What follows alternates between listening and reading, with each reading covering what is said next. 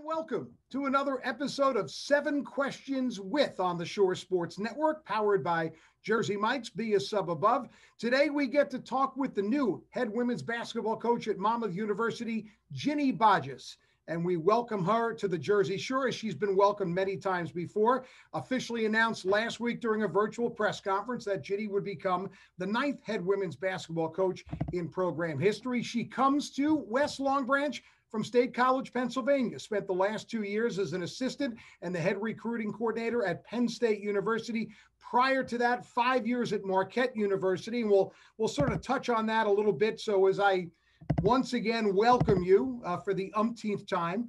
I'm going to start right and say, I believe you've been like an assistant coach for 17 years, ever since you graduated college in 2003. So why was the time right for you now to become a head coach, and why Monmouth University? Well, first off, thank you for the time. And I've had a really great career under some incredible mentors and leaders. But I think the time was now because of Monmouth University and the fact that it is a perfect fit. I really value the private school education. I really value the small class sizes. And I think that's going to attract the perfect women to come here and compete. I also believe, as an assistant coach, a lot of people will tell you, act like the head coach, act like the job you want, dress for the job you want. But I've really lived the last 17, 18 years as being the best at the job that I had. I wanted to be the best recruiting coordinator in the country. I wanted to be the head coach of recruiting, not the head coach of Penn State. And so I think when you just buy into your role and you work really hard, success comes, and then opportunities like these present themselves. And I'm really excited to be a part of this Monmouth community.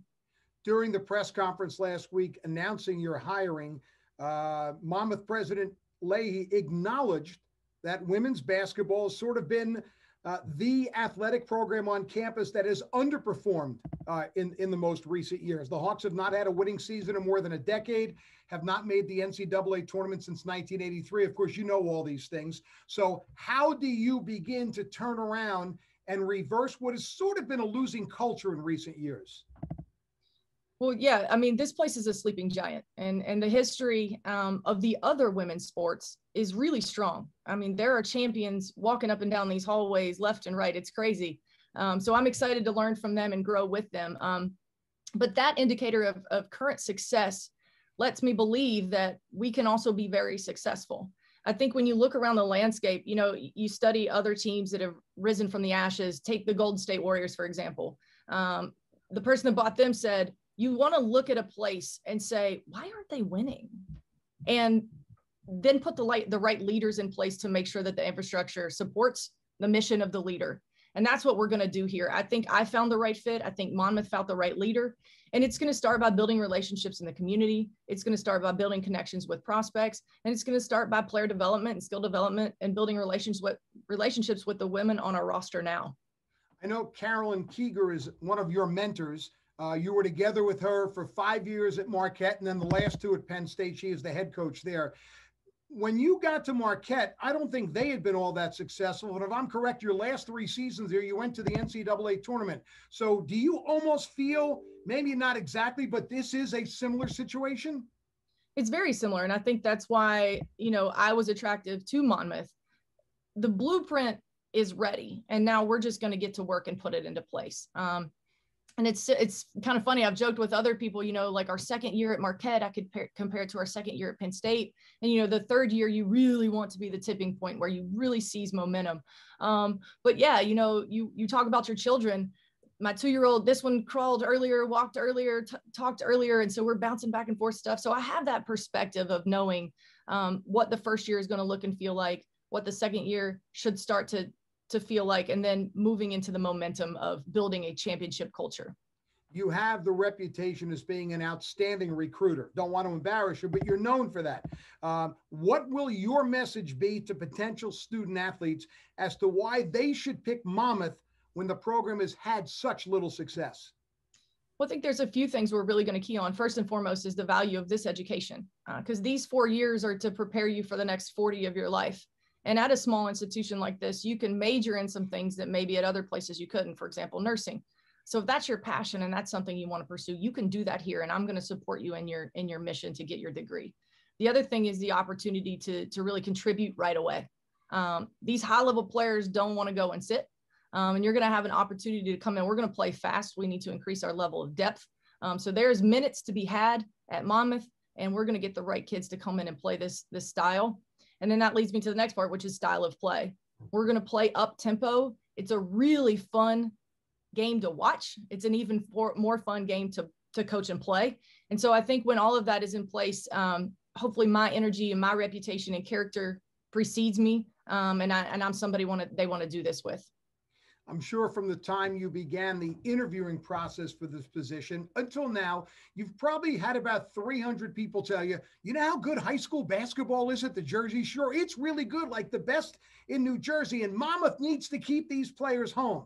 Is that a priority for you, or is that just part of the overall recruiting process? It's certainly a priority. Again, the first class we had at Marquette scored over 8,000 points. And there were 3 Wisconsin natives, 2 from Milwaukee. And now I think at Penn State, we have 7 or 8 Pennsylvania players on the roster. So I want to keep a fence around New Jersey. We'll talk about that, but it's all about fit.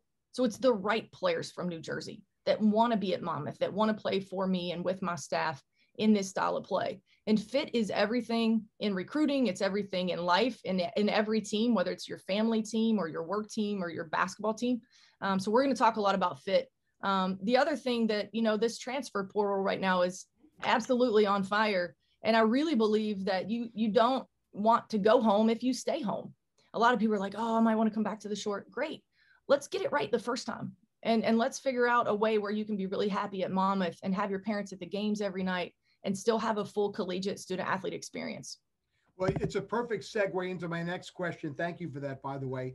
Is normally at the end of a season, you'd look at your roster and you see, okay, how many am I losing to graduation? How many are back? This is my roster next year. What freshmen are coming in? The game has changed dramatically. I know Monmouth is going to get a little boost as Stella Clark, who was an outstanding high school player at Manasquan and spent 4 years at Northeastern, is returning to the Shore area, and she'll certainly help. But how different do you think your roster will be at the start of next season from what it is today? We're going to try to infuse a little bit more depth. And so that's going to be what I'm focusing on now. But really the biggest improvement that I hope you see is in the confidence and in just the basic skill set of our team, in addition to the pace of play, which includes, a greater level of fitness. So the roster per se, the people might not change on the roster, but their game is going to change and grow, and their demeanor. And we're going to talk a lot about swagger, a confident, product on the court. And so we've already started addressing that. I'm like, all right, head up, shoulders back, like you own the gym, let's go. So there might not be as many new bodies per se, but those bodies are going to really be different women when they come out on the court in November. Did you play with swagger? I know I think Wingate University in North Carolina, you're a 4-year starter. Were you a swagger type player? I was an energy player. So ironically, I played with 4 All-Americans. I was recruited to be a 3. I'm like 6 feet tall. I'm kind of a bigger guard, and ended up being a point guard. And I was smart enough to know to get them the rock and then make open shots when I needed to. I told the girls this week, I'm really passionate about rebounding. Because it's just an effort thing. And, for me, somebody that was kind of that glue player on the team, I tried to give swagger, not really necessarily exude swagger. So I'm going to be giving high fives and touches and things like that, but come in and do the work and then be confident when we go play. All right. So you've spent the last 7 years of your life in either State College, Pennsylvania, or Milwaukee, Wisconsin. So what are you personally most excited about when it comes to moving to the Jersey Shore? Oh man, God, I've already fallen in love with the people, which I've been blessed to be at great places. Milwaukee's a great city. State College is awesome. It feels very much like home. I'm from West Virginia. I'm excited for the food. I'm excited for the beach. I've always lived in the mountains and visited the beach, and now I get to live at the beach and visit the mountains. I'm excited about the accessibility to really high level talent. I love to go to plays. I'm a huge show buff. I will be in Manhattan on off time, going to Broadway shows. I love live music. So just the accessibility to more of a city feel again. But as you know, West Long Branch is such a small community. So you get the best of both worlds here. And that couldn't be more perfect for me and my fiance, Kristen. All right, so I'm going to throw one more question at you, and you're not going to like this one. It's not controversial, but it's going to make you think a little bit. Okay. So Ginny Boggess is told you can have lunch or dinner with any 3 people, past or present. Who are you inviting to have that meal with you? 3. Making you think. It can't all be softballs. Yeah. Past or present?